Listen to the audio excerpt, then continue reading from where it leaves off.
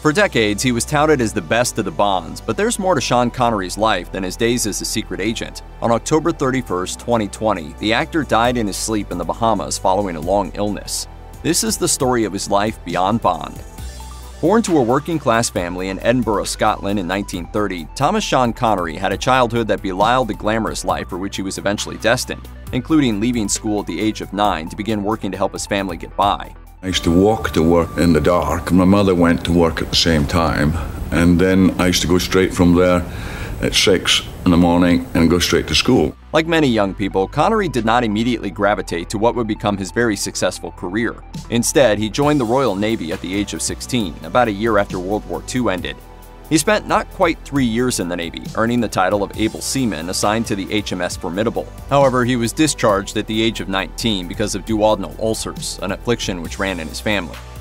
Both before and after his stint in the Navy, Connery took on many odd jobs, such as delivering milk, bricklaying, lifeguarding, and even coffin polishing.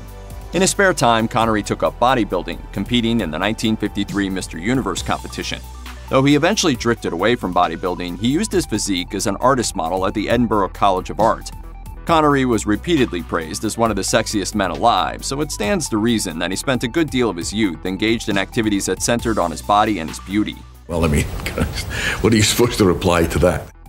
Sean Connery was nothing if not a very dedicated hard worker. It seems he never rested on his laurels, even if it did take him some jumping around from job to job before he committed to acting.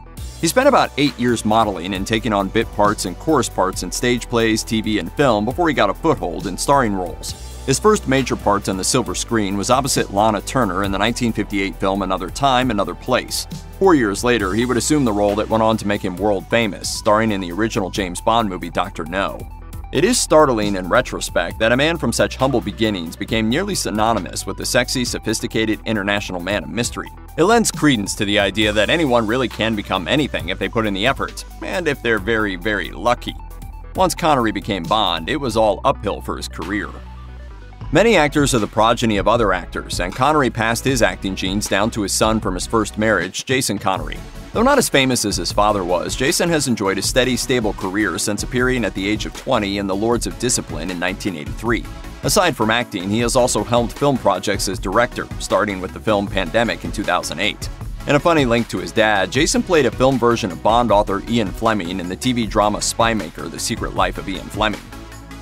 Though Connery was known around the world as Sir Sean Connery for the last 20 years of his life, it was a bumpy road to his eventual knighting in 2000. It was widely rumored that he was twice denied knighthood by Donald Dewar, former Scottish Labour Party politician, because of his political views. Connery is a member of the Scottish National Party, a central-left party which favors Scottish independence from the United Kingdom. Needless to say, Scottish independence is a bit of a snub to the good old Queen of England, so it's fair to see that Britain may not want to extend the honor of knighthood to a man so vocally opposed to its monarchy. Incidentally, Dewar passed away on October 2000, just a few months after Connery received his knighthood. Despite Connery's dedication to the Scottish National Party, he seemed to have been very proud of his knighthood. He was credited as Sir Sean Connery in more recent roles.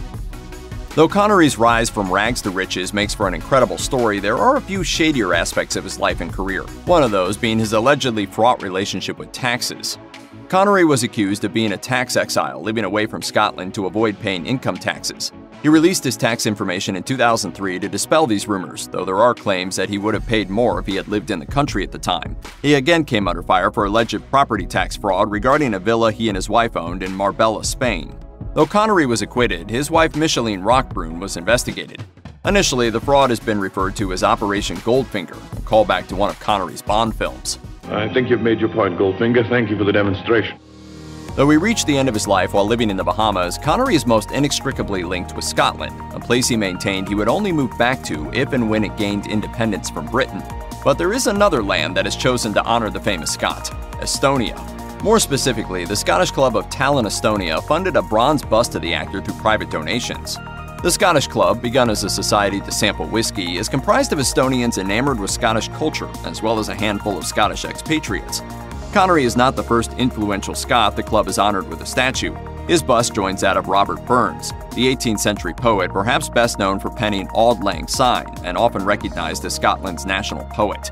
Talon might seem like a strange location for a society honoring Scottish legends, but it's clear that the members, who raised about $14,000 to have the statue made, are dedicated to their cause.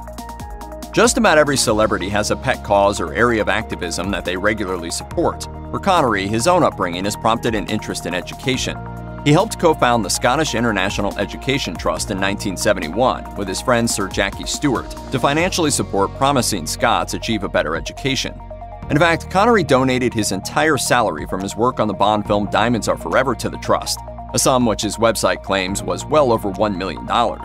His philanthropy doesn't stop there, but his site declines to list the apparently myriad charities and worthy causes the star has supported.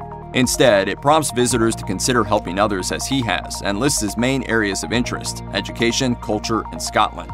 It seems he doesn't take his own big break for granted, acknowledging that the help he received as a young man made an immeasurable difference.